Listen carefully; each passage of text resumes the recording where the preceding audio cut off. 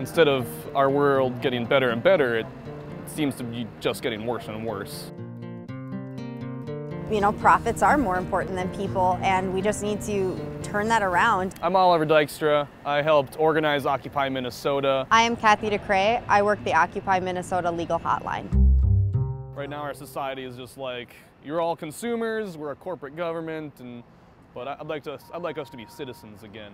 Bringing attention to the issue by sitting out here is super important because these injustices have been existing for quite some time now, and people just constantly feel like no matter who they vote for or when they write to their representatives or anything like that, it's not being heard because corporations have such a heavy lobby, and they're able to lobby the same amount as people or in the same way because they have the rights of a person. Even a month ago, you would never have heard a GOP candidate talking about the income inequality gap, or you wouldn't have seen President Obama being asked by the press corps about the same thing.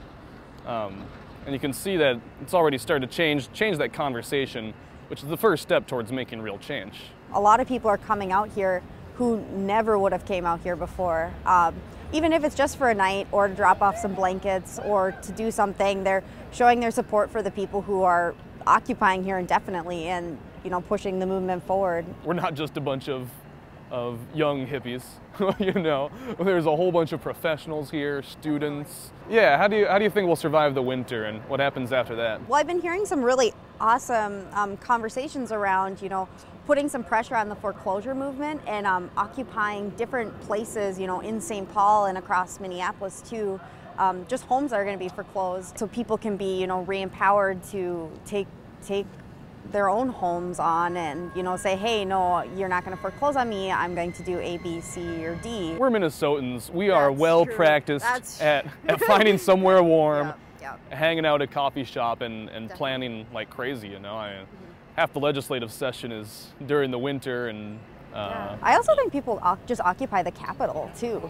I mean, honestly, they'll probably just be people in the rotunda all the time. How do we measure success? With the legislative session coming up and elections. If we can pass some major legislation that puts some controls on what corporations can spend while we're voting and on campaigns, or how much control they can even have on our lives, that's a huge success. But it's not even that, it's just getting people out here, and maybe it's only like a couple hundred more people who've never been involved in politics who have come out and done something. Like, they are re-empowered and re-believe in the system and are gonna call their senators and do things differently, and just look at it differently, and that's really what matters, at least for me. If it all ended right now, it'd still be at least a partial success because of the impact it's had on the conversation. And so what I'd like to see is the ending of corporate personhood, a more just electoral system, because I'm personally here fighting for the 100%. To quote Wellstone, we all do better when we all do better.